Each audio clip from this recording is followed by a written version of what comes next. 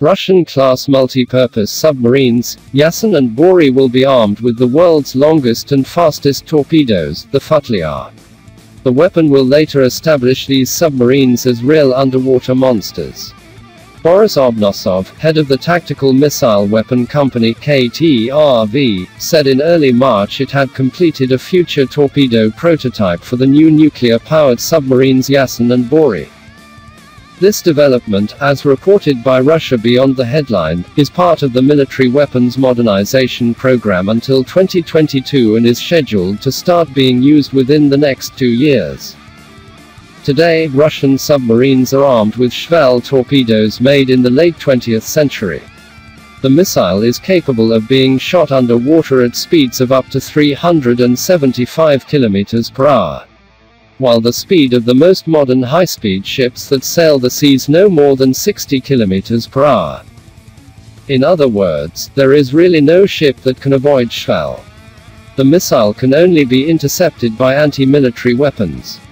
High speed is precisely Shkval's weakness.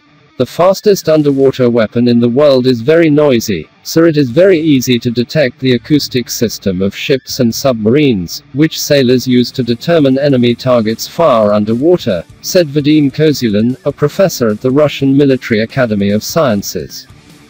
Kozulin explained the launch of Shkval was very noisy, so it shook the submarine and could be heard for several kilometers. Therefore, it must be replaced with more effective and modern weapons. Futlyar will be lined up to replace Shkval. According to the developer, this underwater missile is faster, able to travel longer distances, and, most importantly, quieter. From the outside, the new torpedo resembles a 7-meter-long green tube with a flat snout. In addition, the torpedo is equipped with a tail fin to maneuver underwater. One of the main differences between Futlyar and its predecessor is its axial piston engine. Scientists have succeeded in significantly reducing torpedo noise by redeveloping the concept of underwater torpedo engines and the motion of the pistons connected to the shaft, said Russian Level 3 Navy Reserve Captain, Dmitry Litovkin. According to the Russian military, Futlyar will be able to hit enemy ships and submarines at a distance of 60 kilometers.